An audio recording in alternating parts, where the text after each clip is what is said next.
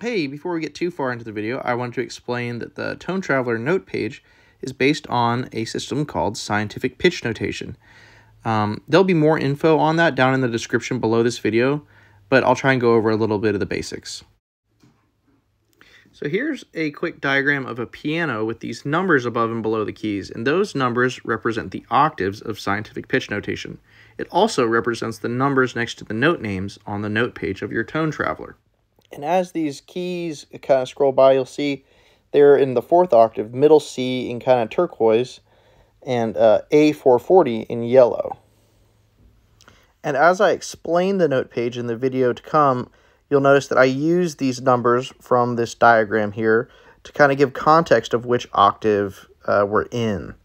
So you'll see that as the video goes by, but I just figured I would give a little bit of background before we get into the video.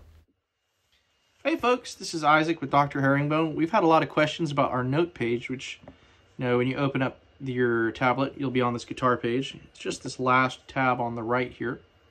And people are wondering, you know, what do these numbers of the octaves correspond to? And it's just that. So each number is a different octave. Like in the case of a guitar, the root note of a low E string on a guitar is an E2. And you'll notice that a lot of times when you pick out the root notes for your instrument, it seems almost like an octave too low. And that is because the root notes of the instruments that we hear are oftentimes not actually the loudest pitch generated by the string. They're just the lowest note. So a lot of times, if you add in the E3, now you start to get something more similar to a guitar tone. But the root note of a low E string on a guitar is E. The A string would be an A2, because it's the next A up. It's a 4th up. And then the D note would be D3. The G note would be G3. B note would be B3. And then the next E up would be E4. And so these 6 notes would be the 6 notes of your guitar. A mandolin starts with a G3.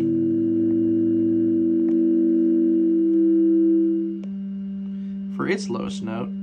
And then the next string on a mandolin would be D4. And then the next string up from a mandolin would be a A4, and then an E5. Those are your 4 notes for a mandolin. And you can also do things like if you wanted to play an open G chord on a guitar, you know your low string is an E2. The next note up from that in the G chord is the G2. So you play that, and then the next note up in a G chord on a guitar is a B2. And then would be D3, G3, and then you could pick either to do B3 or D4. I'm going to do D4, and then the next G. And now you've got an open G chord. You could do the same thing with a D chord. You would just find your open D string, which is a D3, and then the next note up would be, let me think here, it would be an A3, and then a D, and then F sharp 4. And those are the notes of your D chord. And you can really do this. It's more of a tool. It's best to use your ear, but you can actually look up which of these notes correspond to which strings of your instrument.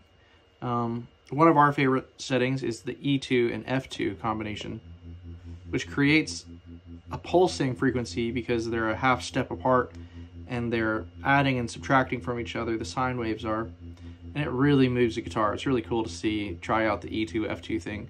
Say be careful on some guitars with large cracks in the tops and stuff like that, because, you know, vintage and damaged instruments are delicate, but for the most part you'll be fine. And yeah, so for the most part, a lot of times Wikipedia will list the root notes of your instrument if you have an instrument other than the ones I've gone over here.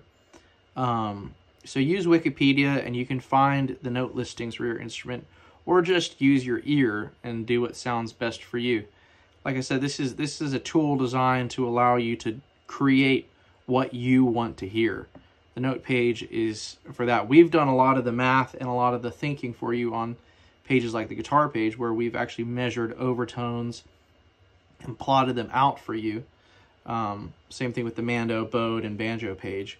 Those are our readings of instruments, famous instruments, and then we try to match the harmonic series of those instruments on each string as best we can.